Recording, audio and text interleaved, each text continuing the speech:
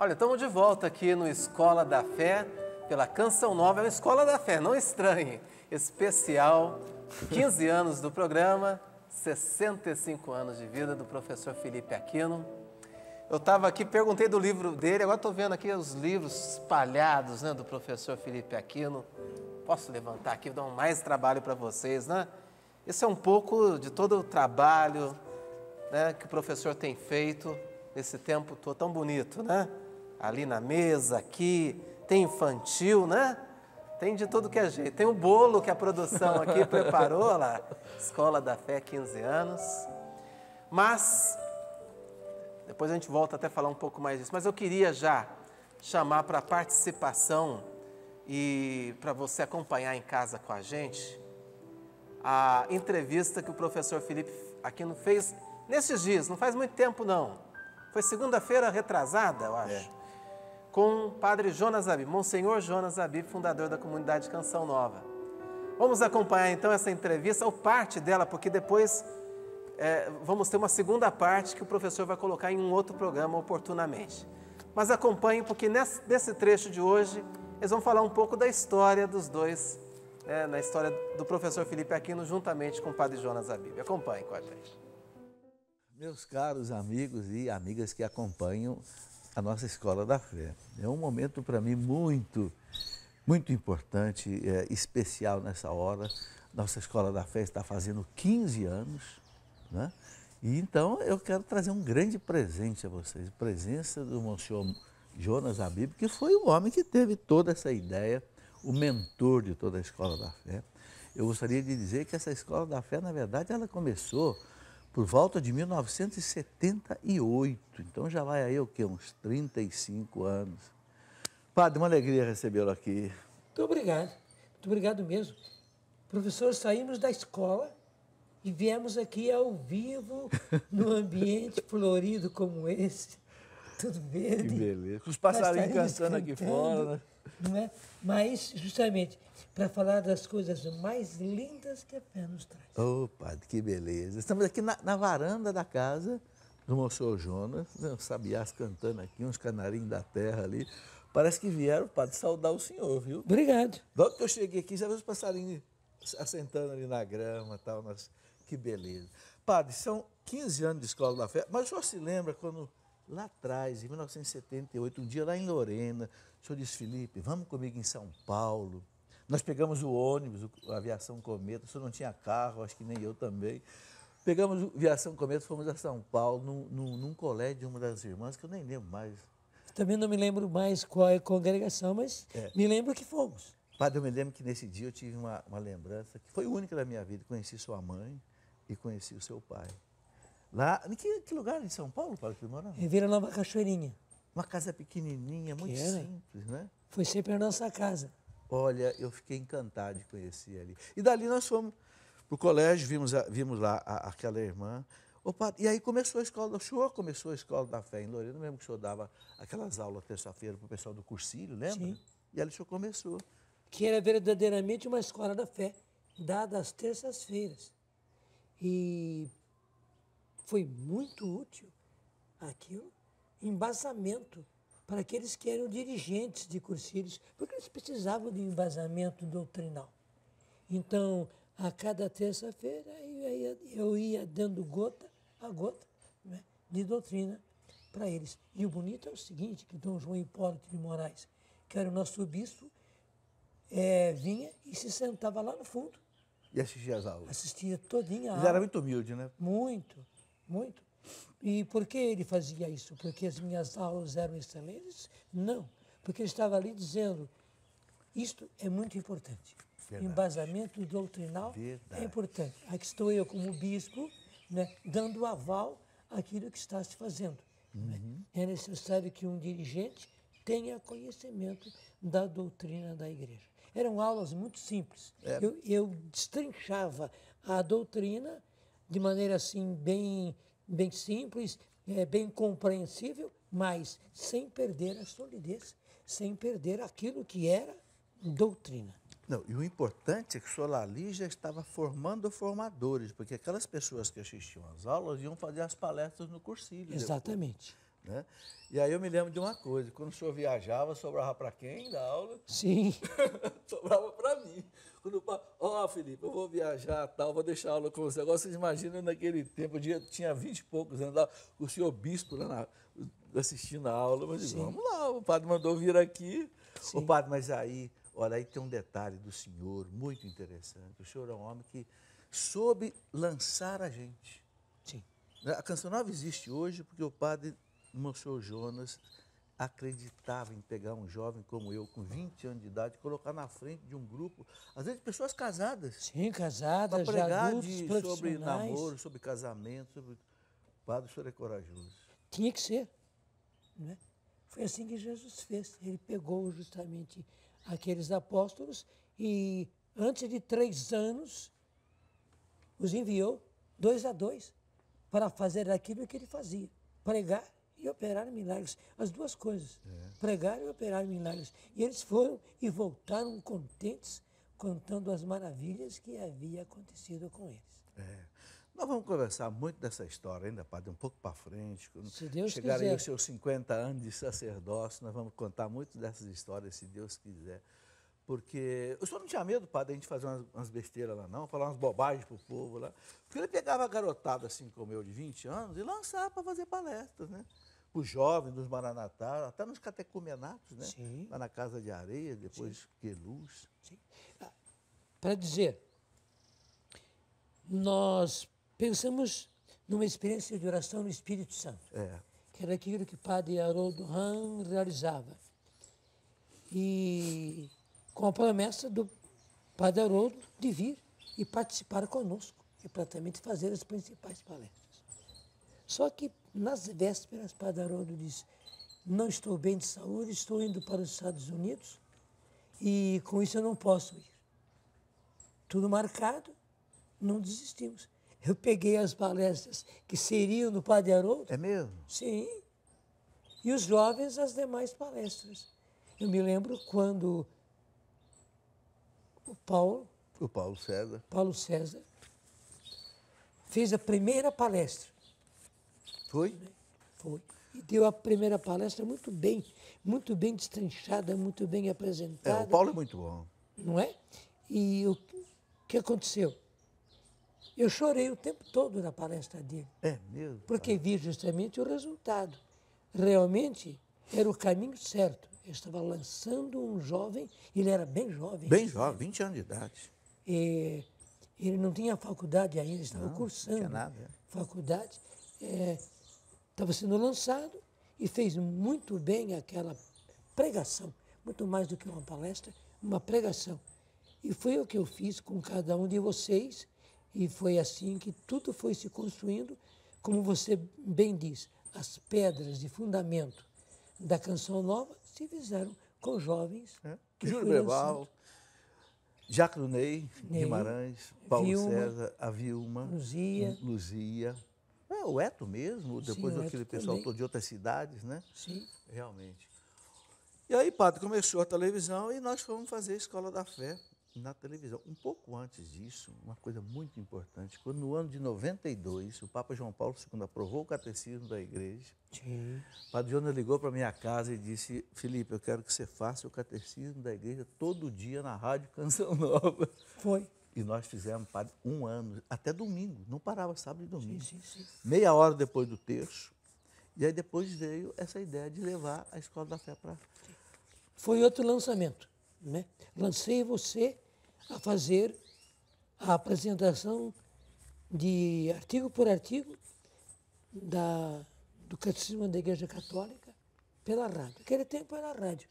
Né? Depois foi televisão. Sim. Quanto é feito. Deu, né? Deus seja louvado por isso tudo. Quanta gente foi instruída, quanta gente conheceu o catecismo através daquelas gotas que você ia lançando todos os dias, como se disse, sem parar. Domingo também. Padre, nós gravamos exatamente 360 programas. Ficou tudo gravado naquela fitinha cassete. Sim. Depois gravamos tudo em televisão, no VHS, aquelas fitas grandonas. Sim. Né? E hoje está tudo por aí já, em CD, DVD, espalhado por aí. Que beleza, né? Porque o que você faz hoje com a Escola da Fé é o desenvolvimento da semente que começou lá atrás. Exatamente. Com o que você fazia diariamente, destrinchando o catecismo da Igreja Católica. Deixa a sua mensagem para os nossos queridos telespectadores. Sim, sim. Você que está nos vendo, você que está me vendo agora, creia e espere. Não deixe de acreditar e não deixe de esperar. Por pior que esteja a situação, acredite. Por pior que seja a sua situação pessoal, acredite e espere. Por pior que esteja a situação da sua família, acredite e espere. E olhando para o horizonte mais vasto, ao nosso derredor, para o nosso país, para o mundo, não caia no pessimismo. Não, de maneira nenhuma. Acredite e espere. Por quê? Porque nós temos aquele que nos disse: creia, eu venci o mundo. Então, aí está o segredo. É acreditando que nós vamos ver a vitória de Jesus nesse mundo. Ele está vencendo. Nós vemos os sinais claros. Continuemos a lutar. Não pare de lutar. Claro, como o Felipe dizia há pouco, né, sofrimentos virão sim, porque são próprios da situação humana. Mas, acreditando e esperando, nós veremos a vitória do vitorioso, do Cristo ressuscitado. Estamos juntos. Como disseram os jovens na Jornada Mundial da Juventude. Estamos juntos. Estamos aí, que beleza. Ô padre, olha, eu quero agradecer a Deus, né, pela vida do Senhor, tão maravilhosa, tão cheia de frutos, né? É graça de Deus mesmo, né? Agradecer né, pelo seu tempo de salesiano, seu tempo de Rádio Canção Nova, TV Canção Nova, Comunidade Canção Nova, né? E hoje aí.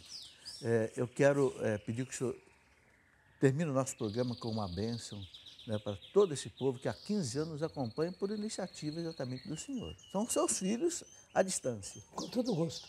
Eu nunca vi um programa que você fez, quando havia um padre, que não houvesse uma bênção. Então, é claro, só pode ser Tem que assim. terminar com uma bênção. Tem que ser, tem que ser. Se sobre você, sobre a sua família, sobre os seus empreendimentos, sobre as suas esperanças e principalmente pela sua crença, a bênção do Deus Todo-Poderoso, Pai e Filho e Espírito Santo. Amém. Amém. Muito obrigado, padre. Sua bênção. Eu agradeço mais uma muito. vez. Foi uma chance que você me deu de poder falar nesse programa que eu amo tanto, Escola da Fé. Muito obrigado. Está aí um presente para vocês nesses 15 anos da nossa Escola da Fé. Aê! O que não foi colocado ainda para os nossos telespectadores hoje e que quando a gente passar, o Padre Jonas vai colocar dessa entrevista?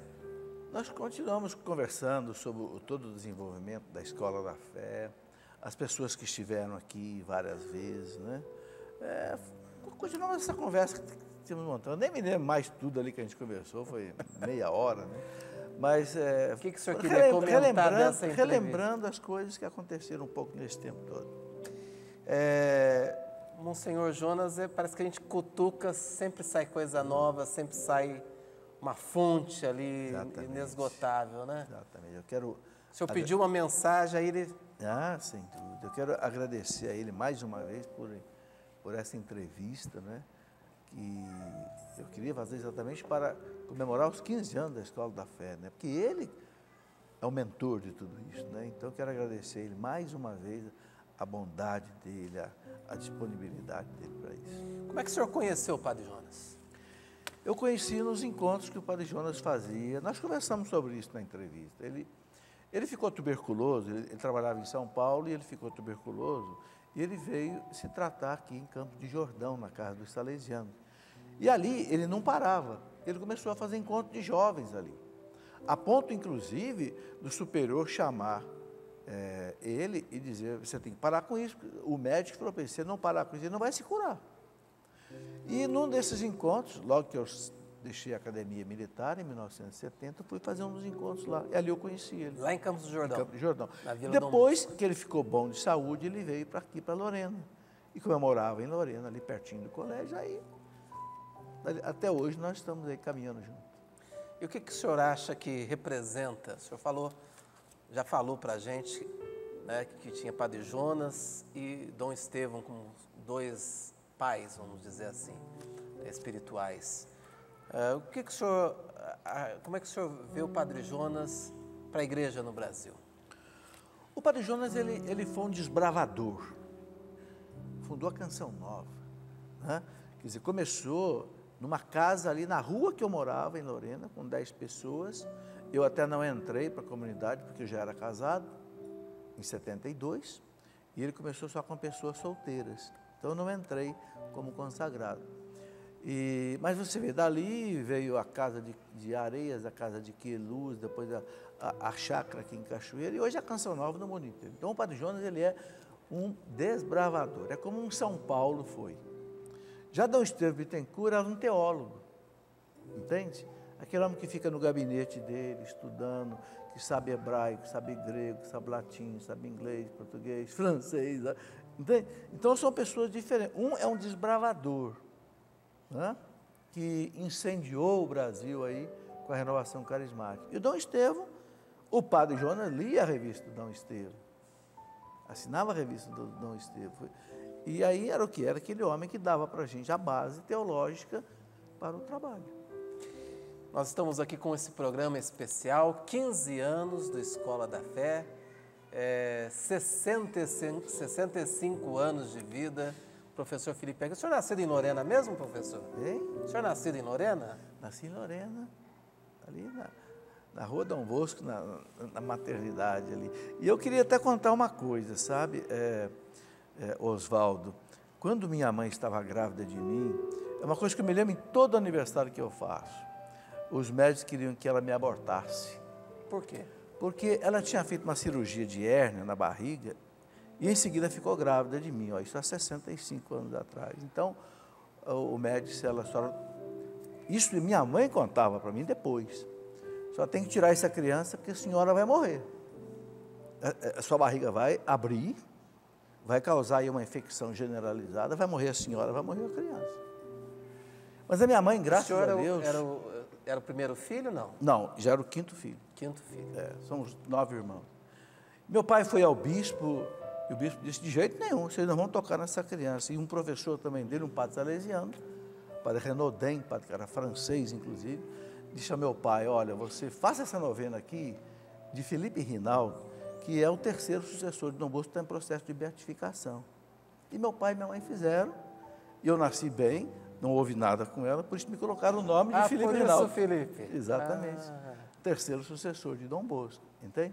Então, essa história é muito bonita. Até hoje me cantaram uma música lá no almoço em casa que até me fizeram chorar. Aquela música do Rodrigo, né? Como é que é? Parecia impossível, né? Mas tudo parecia que não tinha saída, mas Deus mudou. Você conhece aí, Diego? Como é que é? Eu vou lá perto dele para pegar o meu microfone, quer ver? Já baguncei todo mundo aqui na câmera, mas vamos lá. Canta aí, Diego. Aquilo que parecia impossível, aquilo que parecia não ter saída, aquilo que parecia ser minha morte, mas Jesus mudou minha sorte. Sou milagre e estou aqui. Aquilo que parecia impossível, aquilo que parecia não ter saída,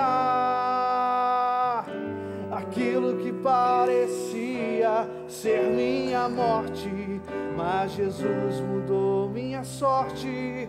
Sou um milagre e estou aqui. Obrigado, Diego. Professor, o que vem no coração do senhor? A gente não queria. Ô, rapaz, Desculpa, professor. não, quando eu ouvi o Rodrigo do Louvor e Glória cantar essa música, ele canta assim lá do fundo da alma, né? Eu me via, sabe, sendo abortado. Parecia tudo impossível, né? Parecia que não tinha saída. Mas Jesus mudou a minha sorte. Então, essa música do Rodrigo, ela entrou dentro de mim assim, como se fosse uma profecia. Entendeu? E hoje em dia, tantas coisas, tanta gente procurando coisas fáceis, né? Se rendendo tão facilmente a coisas como o aborto. A gente precisa de ter mais fé. Como o padre Jonas falou ali, crer mais e esperar mais, não é? Deus cuida da gente, Deus cuida de nós. Olha, nós vamos para o intervalo para a gente tomar uma aguinha, respirar, e já a gente volta. E aí, na volta, nós vamos lembrar do primeiro programa Escola da Fé. Vão ter convidados aqui especiais que estiveram no primeiro Escola da Fé. É um instante só e a gente volta. No primeiro eu já nem lembro mais quem